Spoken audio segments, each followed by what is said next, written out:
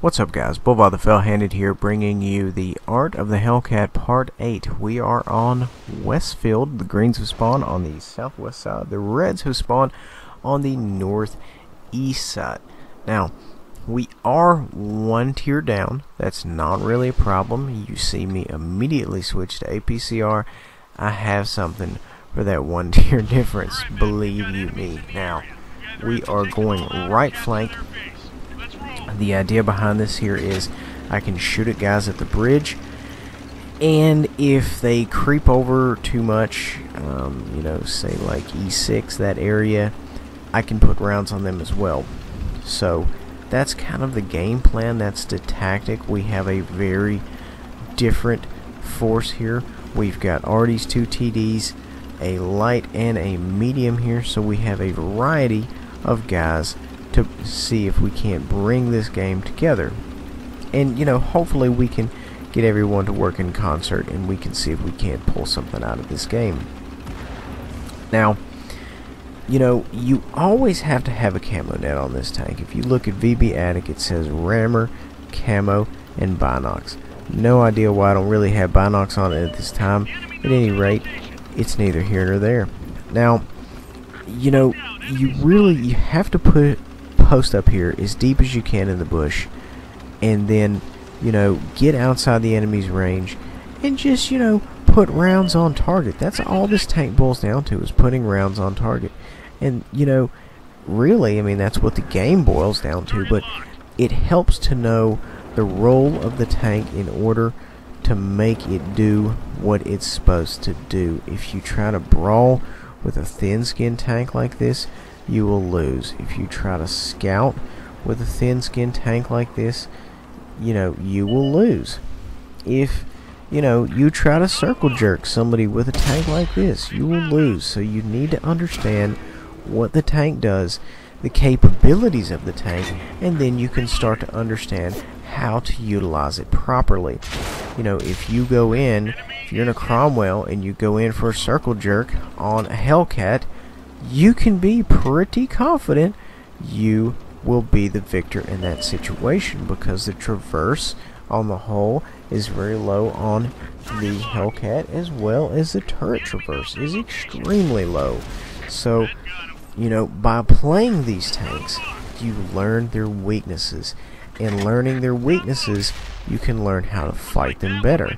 Now, granted, of course, in learning weaknesses, you can also learn how to play them better. So it's a two-way street. You learn how to play them better, you learn how to defeat them better, and that's what I want to help you guys with. You know, also, this may help you decide, you know, if you want to particularly go down this tree or this line.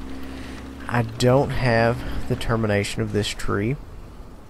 I wasn't really shooting for it. I specifically wanted this tank. I heard it was awesome.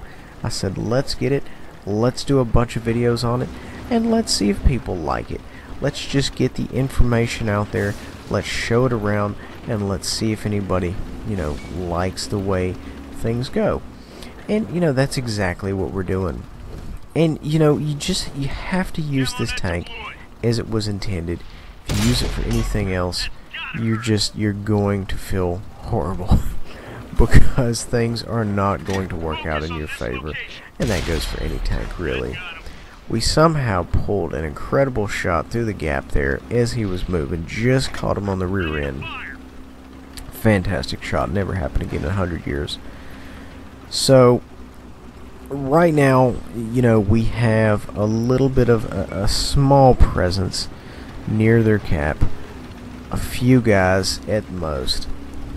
And most of their forces have already pushed through the town. We do have some of our team taking the high ground there, but the map, really, if you look at it, a number of guys are just spread out all over the map. We need to try to go ahead and start isolating these targets. If we look at the map and we see targets are isolated, we immediately want to take them out. And you know, if you're running any kind of, you know, combined arms platoon, kind of like we're doing right now, or, you know, different class tanks, whatever, even if you're doing a wolf pack, you want to just, you know, if anyone's isolated, you just want to focus on them, get them off the board, because, you know, you have numbers, you have rate of fire depending on the situation. So in that particular case, if they're out there and they're by themselves or they don't have help within a few hundred meters, you need to go out there full force and just burn them right off the map. And this is a common wolf pack tactic, and you need to use it. And you know, and it's even fine in this case because it's just good tanking. It's getting the tanks that have no support off the map, which is exactly what the Reds do. If you've ever looked, they get the tanks with no support off the map. It's good tanking. Now, you know, the game is over.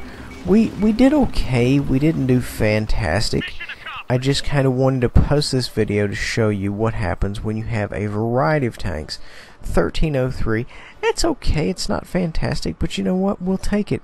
Guys, thank you for watching. Please remember to like, subscribe, and share.